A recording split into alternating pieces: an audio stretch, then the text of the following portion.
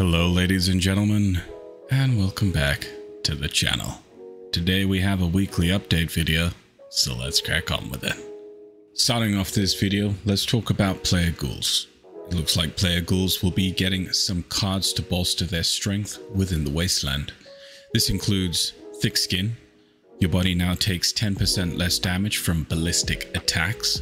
This is pretty self-explanatory, and it's quite nice to see another defensive card on the field for, I believe, non-power armor, but obviously you're going to have to be a ghoul for it. Breathe It In being the next one. Rad resistance is reduced by 50.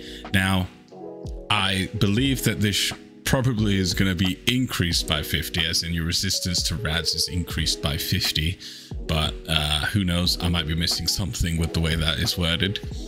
United Ordeal being the next one. When you're in a party with a ghoul character, you gain one special stat. That is pretty huge if you think about it. In my personal opinion, I think this is pretty huge.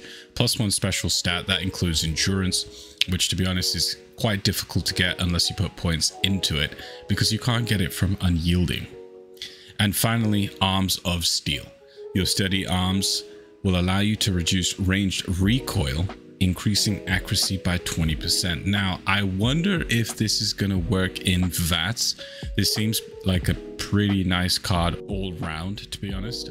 And the only sort of recoil management perk cards that I really know of is within the power armor, where you get some recoil management and sort of, I think, smaller cone of fire as well, and accuracy with heavy weapons. There are other perk cards, it seems, but just not fully fleshed out. Those being Radioactive Strength, Glowing Gut, Radiation Power, Powerful Presence, Bone Shatterer, and Brick Wall. Let me know what you guys think this could be in the comments down below. Fallout 76 during 2021 teased a feature that has since been left in the dark. Now, there is a potential that the feature is getting a comeback, and players might finally get new companions to join them during their adventures in the wastelands. SugarBombsRADS Datamine showcases the skeletal framework for an all-new pet tutorial system, which is quite interesting. There has been camp pets teased in the past, but the only system that is set in stone at the moment is the current system. Using the Animal Friend as well as Wasteland Whisperer perk cards, each giving 75% chance to pacify a creature when aiming at them. Both can be found in Charisma. The issue with this system is your creature will be like any of its counterparts in the Wasteland, meaning fairly prone to finding itself dead and having you to tame a new one.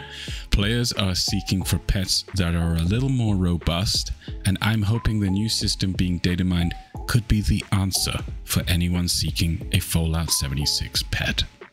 The datamine also includes pet-themed icons. This could suggest that there is a whole update potentially in the works based around companions. Who knows, scoreboard with pet-themed stuff in the pipeline too? There was also talks about roaming trade caravans teased by Bethesda recently. Links to the blog in the description below. And I talked about it a little bit, I believe, in my last video. There is also a like system that allows players to give camps they think are built well or they just enjoy. This will be a kind of like merit of sorts in the form of a like. I am not fully sure what this will really do outside of maybe a point system you can see on the map. And that will conclude this video. I hope you all enjoyed the potential things that might be coming. And personally, I am interested in the pet system most of all. I think that's rather cool. And if it does arrive, it's definitely a sign of some pretty cool things coming to Fallout 76. Let me know in the comments down below what you all think. I'm going to leave the links to most of the information I obtained in the description down below. Cheers all for joining me. Thanks all for watching, and I'll catch you all on the next one.